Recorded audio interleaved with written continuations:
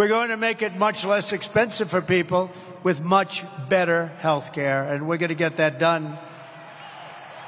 We almost got it done, but John McCain voted against it. That was a bad day.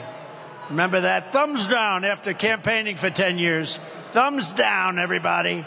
Let's put your thumb down. You know, my recollection was that what Trump and Republicans proposed was going to lead to tens of millions of Americans losing health care coverage. That was what the analyses of that plan determined. And then in August of 2020, after silence for years on the matter, Trump told Chris Wallace on Fox News, in 2 weeks, we will have a new health care plan signed into law. We never heard about it again.